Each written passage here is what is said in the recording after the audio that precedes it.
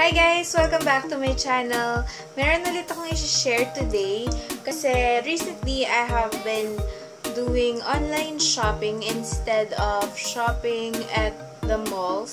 And I just thought that it would be a great idea for me to share my online shopping experience with you guys because I have tried shopping with Lazada, Shopee, Althea, and Instagram, Facebook.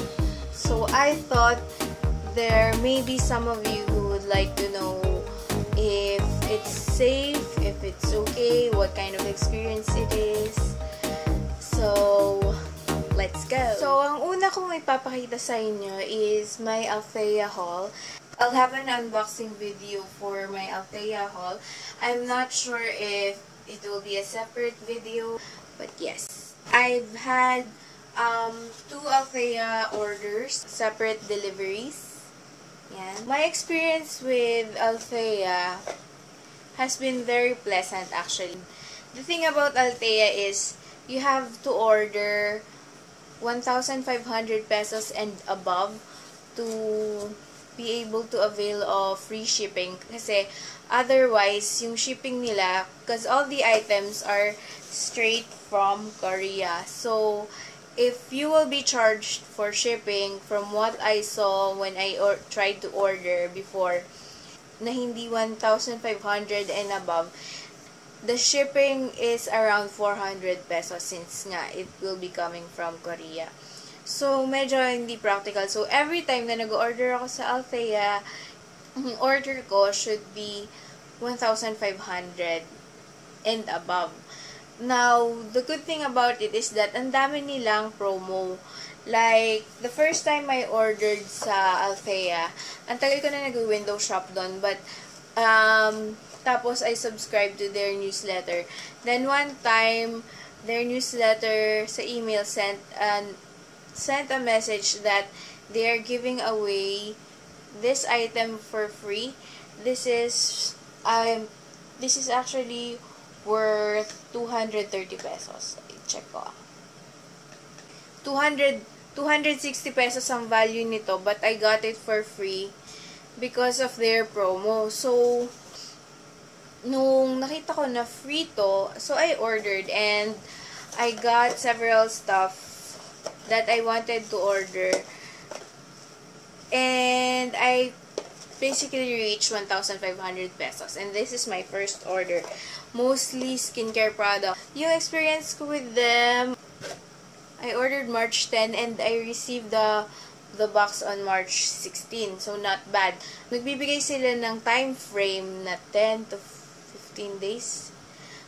Siguro just to be safe. I'll just do a separate detailed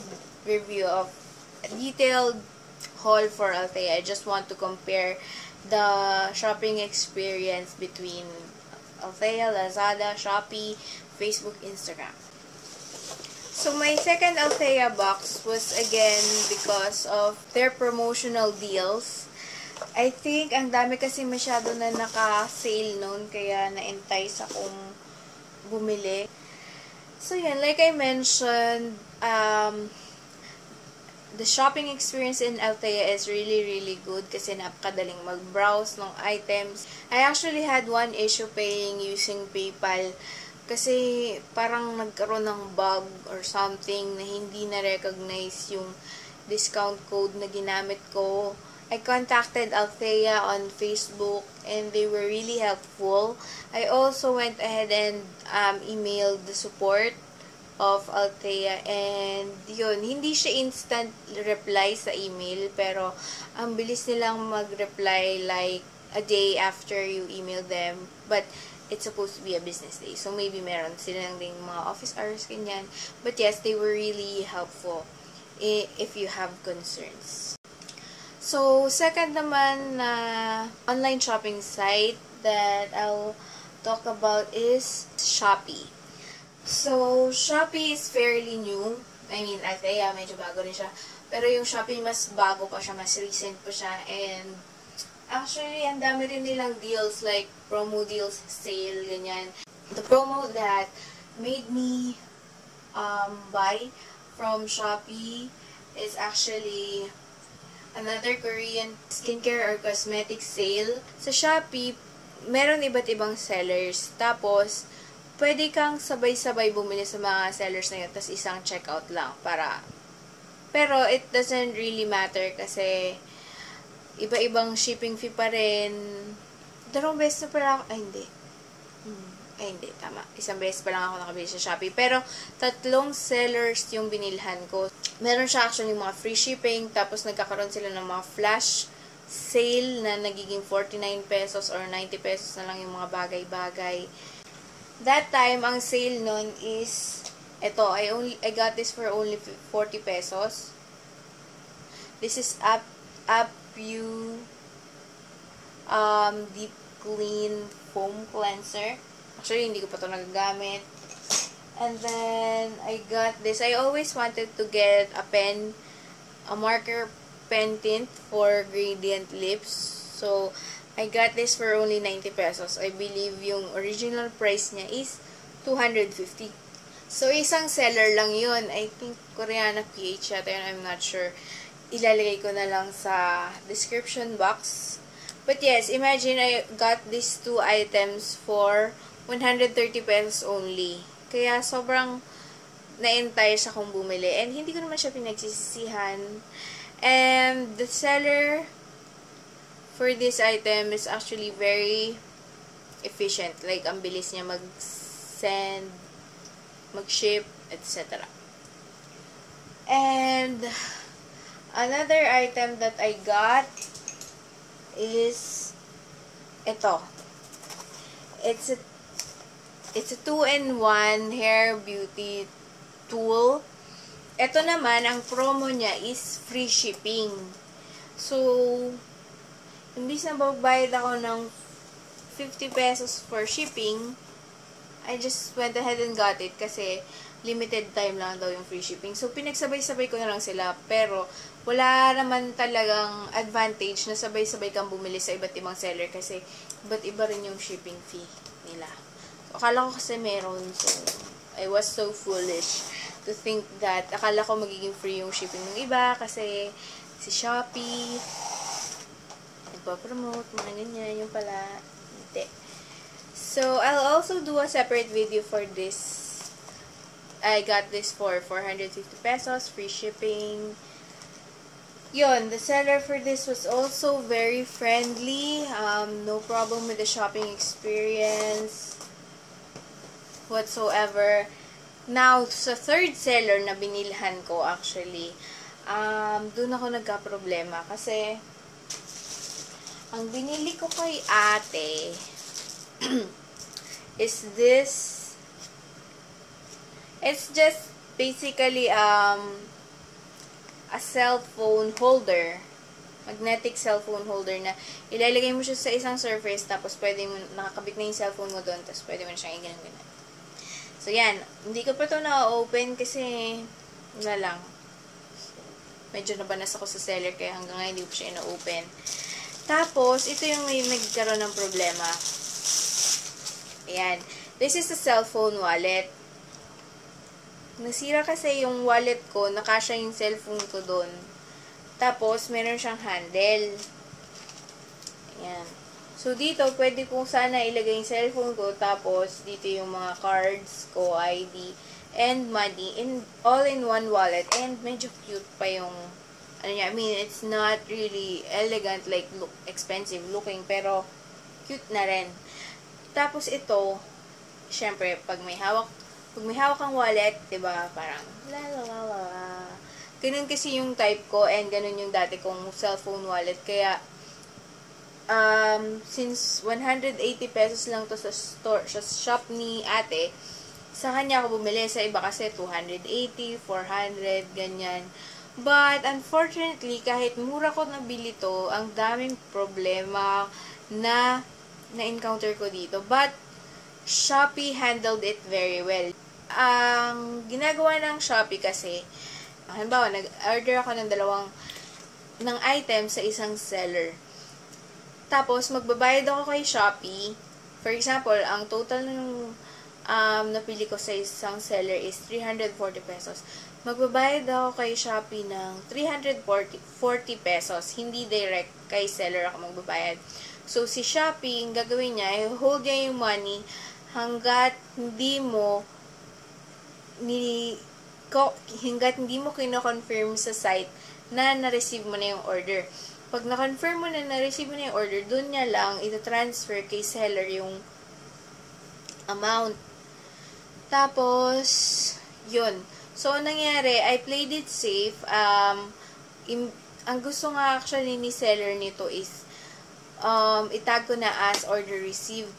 Tapos, sabi ko sa kanya, di ba sira, sis? Ha, hindi naman sira yan. Ganyan. Basta siya pa yung naiinis. Ayoko na rin sabihin kung sino yung seller. Pero, kasi marami na rin naman siyang reviews. And okay naman yung overall review sa kanya. Pero yun nga, meron ding mga nagre-rate sa kanya ng 1 star o 2 stars kasi minsan nagsiship siya ng damaged items. Kaya yun, I really tried to be nice to her nga kasi I know how it feels to sell something online din. Like, pag nagbebenta ko ng pre-loved items, ganun. So yun, ang ending, hindi ko kinlik yung order received sa Shopee, tas kinlik ko na I received a faulty item, ganyan. So, ang ginawa ni Shopee is, kinontak niya yung seller. Si seller pa, dinispute niya na faulty yung nasend niyang item sa akin. Basta, dun ka mabibilib sa Shopee site kasi they handled everything very well. But, syempre, bagong site pa lang sila. So, I think they're, trying to play good in the market, ganyan. But I hope that it will last, syempre, diba? So, if they will keep it up that way, they will perhaps be the #1 shopping site in the Philippines. Unless may bagong dumating na mas okay yung service, ganyan. But, anyway, going back. So, yun. I click the refund, she disputed it, may tatawag sa'yo from Shopee na very polite, even in the email, they're very polite. Mag-i-email sila, or, nakalimutan ko na kung anong nauna kung yung email o tawag. Basta may tumawag sa akin na saying na, hi, we received an email, or we received your request that you're requesting refund for an item that you received because it was faulty, ganyan.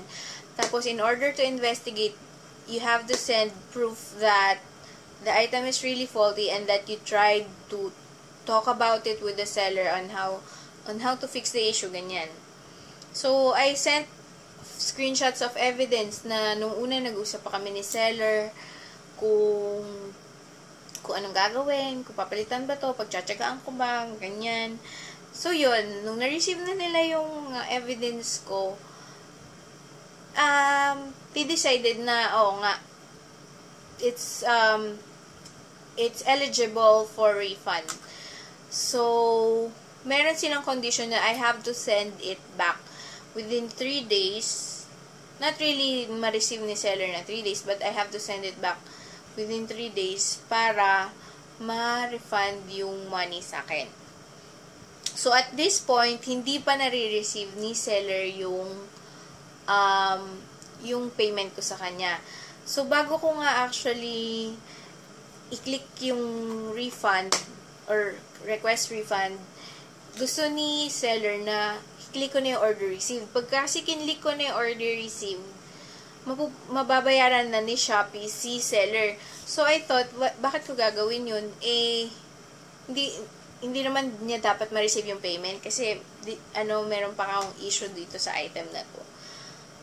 So, yun, I think nung may nakausap nga ako sa phone, sabi niya, tama yung decision niyo, ma'am, kasi hindi niyo dapat i-click na order received kasi pag kinlik mo na order received, it means that you received the item in good condition and that the seller deserves the payment that you sent Shopee. So, I don't know what could have happened if hindi ko kinlik. Kung kinlik ko na agad yung order received instead of refund. But, hindi pa doon natatapos ang issue. So, within 3 days, that was actually the election weekend. I tried really hard, technically, no? To send this back to the seller as soon as possible.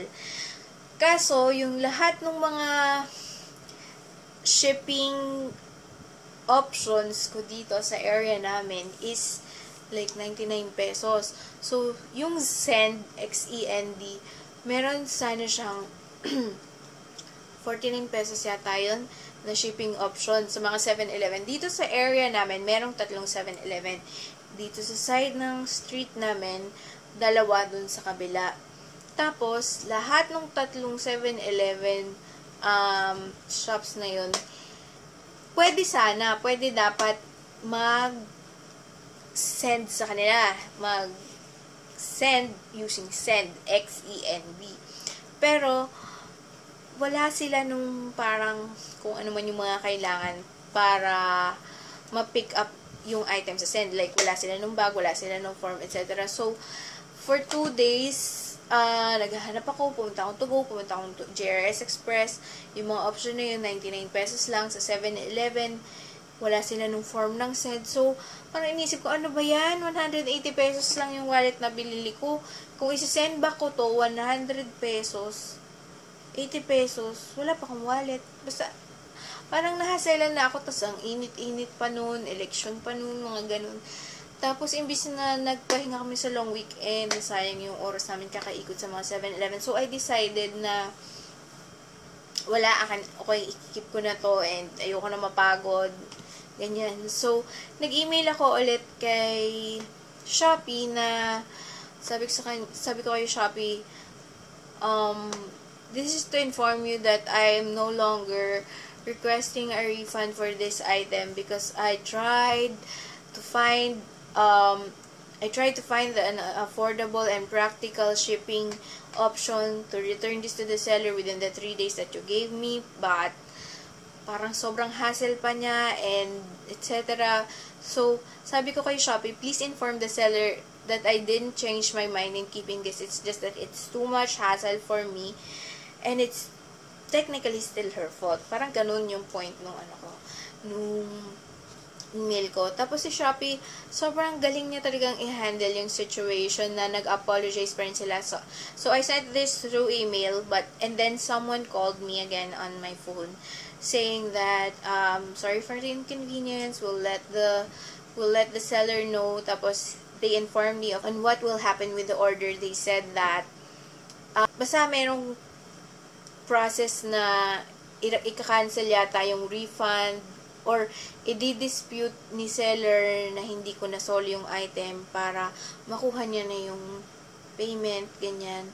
So, in the end, since this is like a Shopee review, not about the seller, I wanted you guys to know that Shopee is a good shopping site in terms of taking care of buyers and sellers, like both sides. Kasi, hindi sila bias. Like, ako as a seller, they took care of the issue that I had. And, since they hold the money first before sending it to the seller, kasi they make sure that you receive the order. And then, on the seller side, they also make sure that nasoli nga ba yung item, sira nga ba talaga. So, it's a good plus point for them.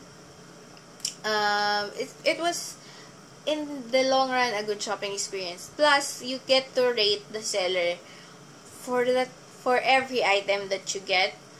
So, yun, I rated a low rating for that seller. But for the other items that I got from Shopee, I was able to rate them accordingly depending on the item. So, if you ask me, Shopee is a good shopping site and they have good promotions as well. Sa Lazada, madaling maghanap, like yung mga gitara na branded. I-share ko na rin yung experience sa inyo with the Facebook sellers. So, this one I got from Facebook. Isa sa mga favorite kong nabili sa Landmark is itong brush na to. Ang ganda-ganda nito, ang lambot-lambot. Tapos, yan, Wala siyang brand. 150 ko lang